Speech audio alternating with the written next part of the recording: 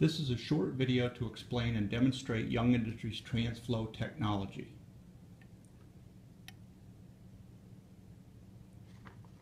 TransFlow fluidization media is a smooth, porous 316 stainless steel sintered metal product that offers very controlled permeability and distribution of compressed air. By introducing this low volume, low pressure air to powders through a gas plenum, the powder becomes fluidized and conditioned. The conditioning effect with powders occurs by adding compressed gas to the powder, which changes the flow characteristics. The compressed gas homogenizes with the powder to take on fluid-like properties. Another important effect is that by permeating the gas through the smooth surface of the TransFlow media, the friction factor of the TransFlow surface is very low and powders will flow with almost no frictional resistance. It's like an air hockey game in an arcade. We have found that TransFlow technology is effective on a wide range of powders and is currently being used on powders having bulk densities from 2 to 300 pounds per cubic foot. Since the TransFlow material is a thin piece of 316 stainless steel, it can be bent, formed, and welded into hopper cones, downspouts, nozzles, and rectangular pads. Young Industries' philosophy is that if a piece can be fabricated from sheet metal, it can also be fabricated from TransFlow fluidizing media. The items shown are an example of pieces fabricated from TransFlow. The result is that TransFlow can be used in most all areas where powder flow problems occur.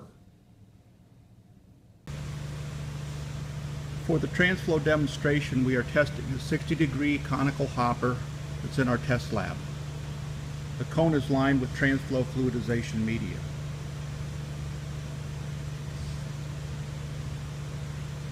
The hopper is 20-inch diameter and has a discharge that is 4-inch diameter.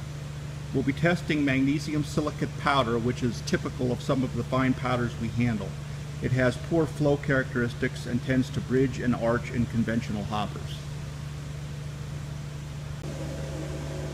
We've loaded powder into the hopper. We'll first open the gate valve at the hopper discharge, and I would expect this product to bridge and not flow from the hopper.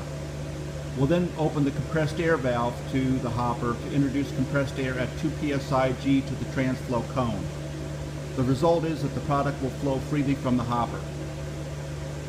Okay, Ray, open the knife gate valve. You can see the product bridged, nothing flowed out of the hopper.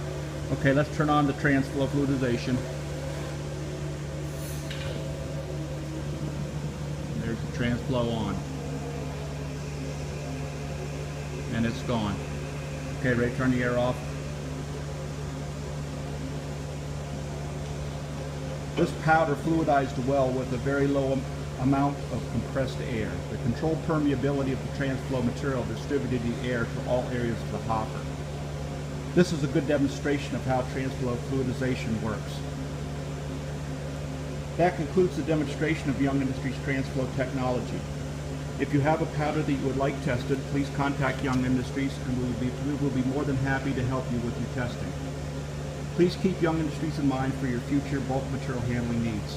Thank you.